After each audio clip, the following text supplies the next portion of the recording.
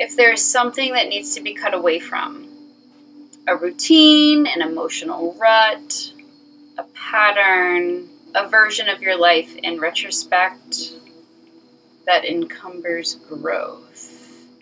Today is a good day to sever those ties under this partial lunar eclipse. Be alert to indulging in bitter aspersions. Better to water and nurture seeds for positive growth. It is a day fraught with divergence dynamics. See and feel yourself, flying free rather than seeing yourself as crashing into the old. Memories, mothers, turning points in life, all are highly illuminated now. Interesting. Hi, future editing Jen here. I wanted to come back and read the exact Sabian symbol for Pisces 26 degrees, a new moon that divides its influences. And I did jot down some notes right inside the book here. Neptune was at this degree point, 26 degrees Pisces, in February and March, early March of 2024. April to early May 2023.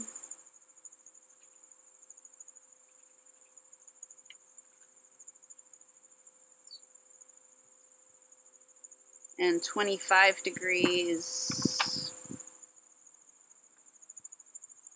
Neptune was exactly 25 degrees Pisces, where this full moon partial lunar eclipse is happening.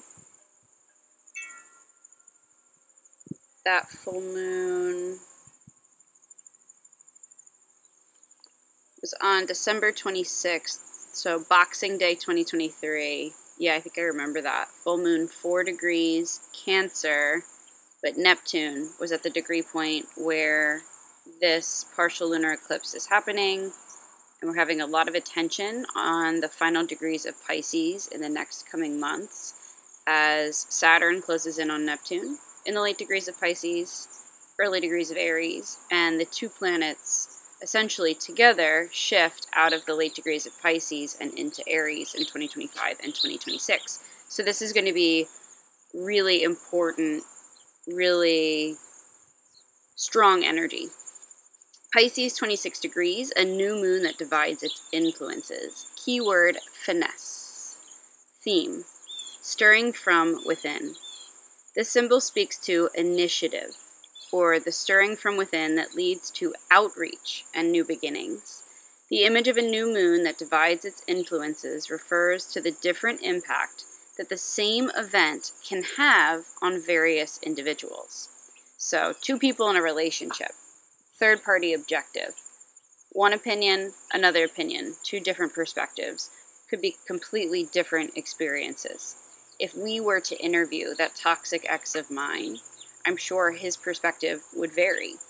And we would see a different, not necessarily wrong, but a different layer, which is why it's so important to try to detach and look at that third-party objective perspective. So its influence refers to the different impact the same event can have on various individuals, depending on the reality that each is a part of, so the timeline that you're on.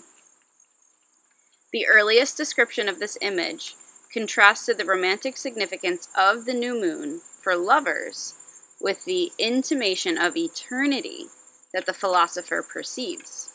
The emphasis in this degree is on experimentalism, and on man's or woman's instinctive need to move outside themselves and become an active participant in life, even if they are uncertain about how to do this. But the greater suggestion here is that an individual should avoid making permanent commitments until they clearly know what they want and need. So I think this is like, if I could highlight and underline that, this is like what the problem with dating before you're like fully evolved and mature is. An individual should avoid making permanent commitments until they clearly know what they want and need. When you're unsure and you navigate into a commitment or into a relationship, it can really muddy the waters and create some trouble.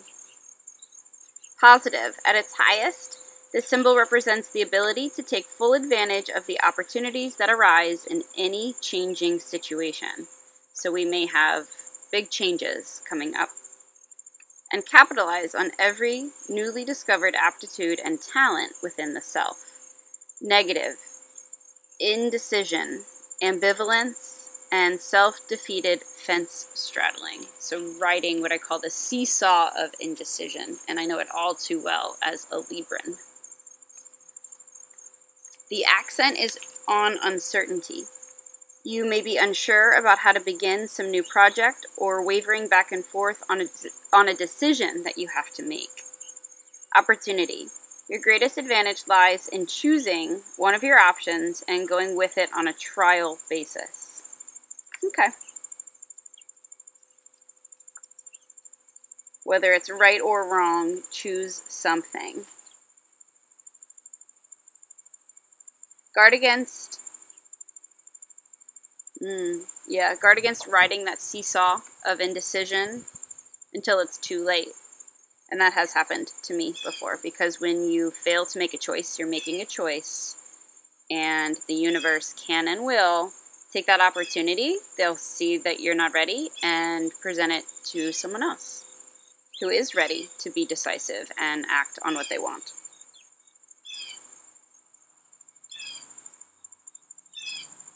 Uncertainty, tentativeness, irresolution, qualm, apprehension, insecurity, reluctance, ambiguity, ambivalence, doubt, hesitation, questioning, reservation. Fighting the wind here.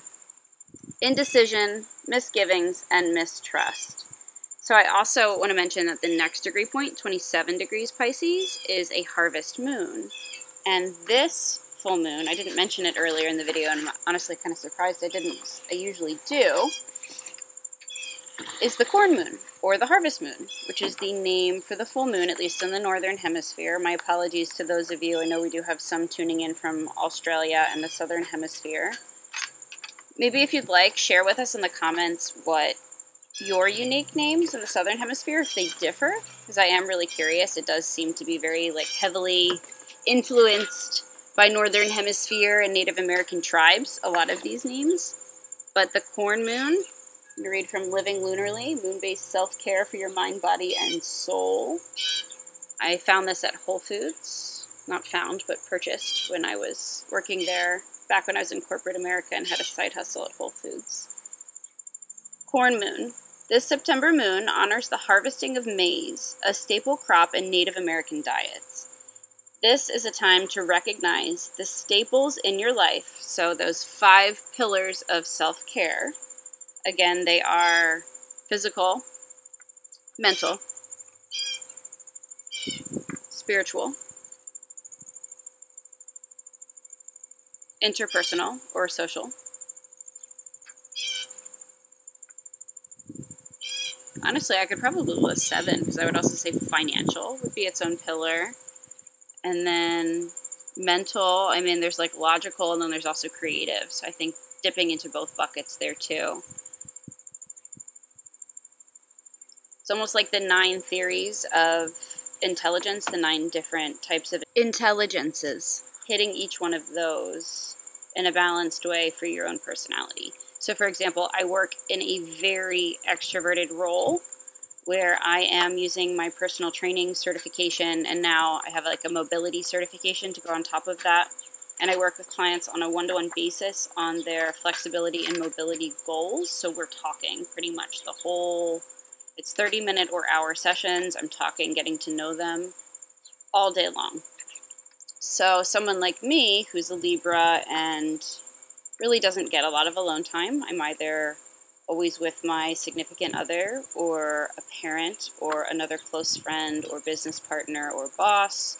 Very rarely get time alone. And as a North Node Aquarius, with a lot of placements in the 12th house, I very much do recharge with alone time and rest, more introverted activities.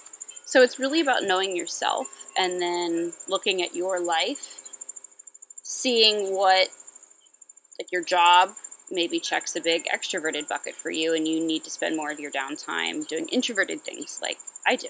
Researching astrology, creating these videos, working on music, hanging out with my dogs, getting stuff done around the house. That's what I spend the majority of my free time doing.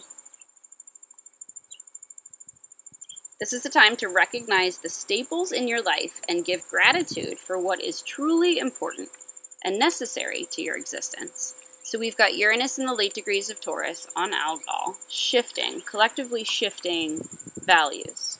People that you thought incapable of changing may actually be changing as their values shift on a subtle level. Pluto, 29 degrees Capricorn, is also influencing this, helping us refocus on what's most important, shifting away from instant gratification, materialism, overconsumption, and focusing on the staples.